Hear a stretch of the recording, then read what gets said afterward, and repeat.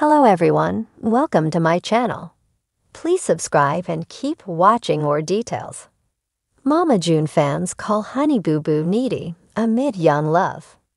Mama June fans are calling Alana Honey Boo Boo Thompson needy amid her young romance with Drellin Carswell. The two have been together for almost 3 years, and it shows no signs of slowing down. Yet some die-hard followers worry that the teen may be too dependent on her man. Keep reading for more details as to what they are saying. It was a big deal when Alana Honey Boo Boo Thompson could finally date at 16. She had met her current boyfriend, Drellin Carswell, shortly before when she was just 15. They met through friends, but both her sister, Pumpkin, and her husband, Josh Efford, even Pumpkin's husband, Josh Efford, had to interrogate him. As time went by, Pumpkin was worried that her sister was becoming too dependent on Drellin. She had him drive her everywhere and felt no need to get her license because of that. Pumpkin even compared her to their mother, Mama June, as she has always had men taking her here, there, and everywhere. In the family crisis mid-season finale, June fought back about helping to pay for Alana's college tuition because of Drellin. She said that Drellin could get sentenced to prison, causing Alana to leave Colorado, and then that money would be down the drain. That started a Reddit thread with fans wondering if Alana was needy. The OP wrote this. So did followers agree that Alana was needy, or did they think she could make it on her own? She learned from June, picking the worst qualities in men and ruining her own life to try to ride or die with them. Drellin is codependent on Alana. It's sad that she picked such a bum for her partner. Even if she was dependent and he goes to jail and she quits school, it's her money that she worked to earn. The one thing that was pointed out was how this really has nothing to do with Mama June in the long run. In reality, it is all about Alana Honey Boo Boo Thompson and what she wants to do with her life. Furthermore, the bottom line is it is Alana's money that she wants back, and she can do what she wishes with it. All Alana said in the clip was that she wanted to pay her own tuition. She will live and she will learn, but as a few pointed out, even if she was not raised by June, she is still her daughter. So she is following in her footsteps with the type of guy she chose. Hopefully, she follows through and proves her mother wrong. The golden hues of a late summer sunset bathe the small Georgian town, casting long shadows across the creaking front porch of Mama June's house. Inside, a familiar scene played out, one that fans of the family's long-running reality show had come to know well. Honey Boo Boo, or Alana as she was known to her family, sprawled out on the worn-out couch, her phone glued to her hand as her fingers flew across the screen. A soft giggle escaped her lips, the kind only a person lost in the haze of young love could produce. "Mama, I think Drellin's gonna come by later," she called out, her voice tinged with the excitement that only the possibility of seeing her boyfriend could bring. June, her mother, leaned against the kitchen doorway with a knowing smirk, wiping her hands on a dish towel. "That boy's always over, ain't he? You two are glued together more than you and your phone." Alana rolled her eyes but couldn't hide the grin pulling at the corners of her mouth. "We just like hanging out, that's all. He gets me." But what Alana didn't know was that while she was basking in the glow of puppy love, the online world was buzzing. Fans who had watched her grow from the tiny tiara-clad pageant queen into a teenager navigating her first serious relationship had taken to social media with their opinions. And they weren't holding back. "She's way too needy for her age," one comment read.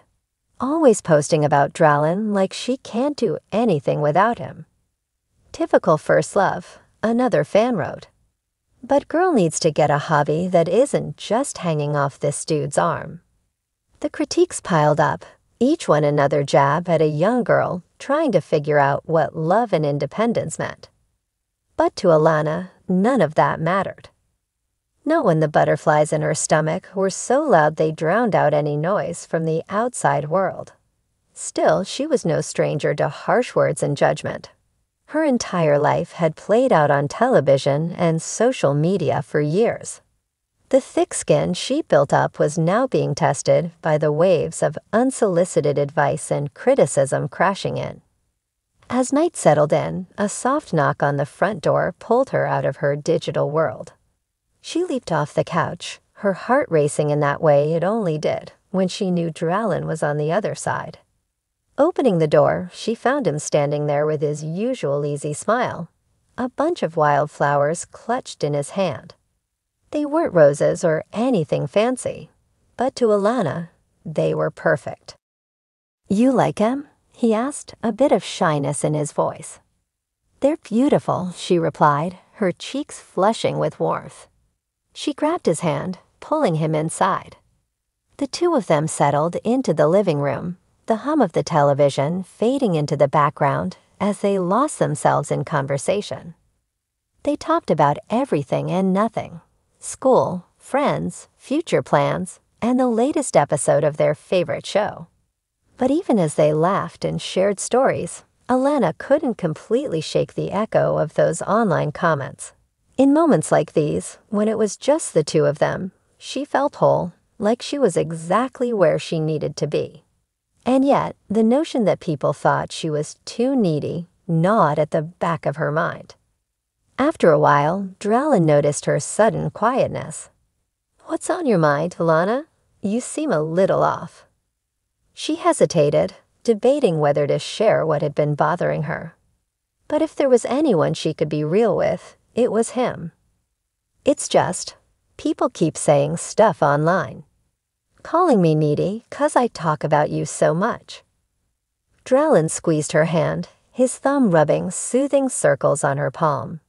"You care about what people think." "Not usually. But this time I dunno. It's just getting under my skin, I guess." He leaned back, studying her for a moment before speaking. "I get it. But you can't let what other people say mess with your head. They don't know you, not really. They see bits and pieces and think they've got it all figured out, but they don't." His words hung in the air, offering a truth that she needed to hear but hadn't fully grasped until now. She leaned into his shoulder, feeling the weight of the world ease off just a little. "Yeah, I guess you're right." In a world where everything she did was scrutinized, Alana had always found comfort in her relationships. Her family, her close friends, and now Drellin. It wasn't about being needy. It was about finding security in those she trusted, those who accepted her without judgment. It was easy for outsiders to label her emotions as clingy or immature. But for her, this connection was one of the few things that felt genuinely hers in a life that had been shared with the public since she was a child.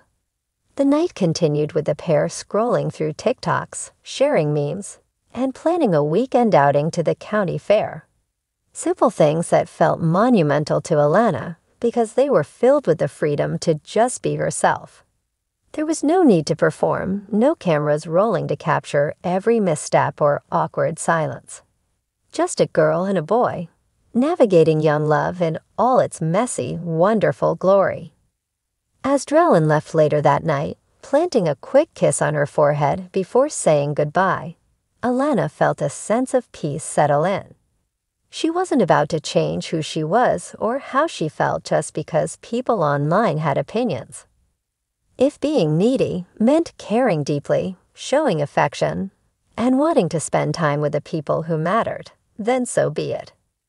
Life was too short to live by someone else's standards. Climbing into bed, she opened her phone one last time, scrolling through the day's notifications. She saw the same comments, some supportive, some critical, but this time they didn't sting as much. She double-tapped a heart emoji on Drellin's latest post before setting her phone aside. The world outside might always have something to say, but within her little bubble of laughter, love, and late-night talks, she was content. And as the first stars blinked into view outside her window, Honey Boo Boo closed her eyes, letting sleep take her. Maybe tomorrow she'd be seen as needy again by strangers, but tonight she was just Alana, young, in love, and happy. And that was enough.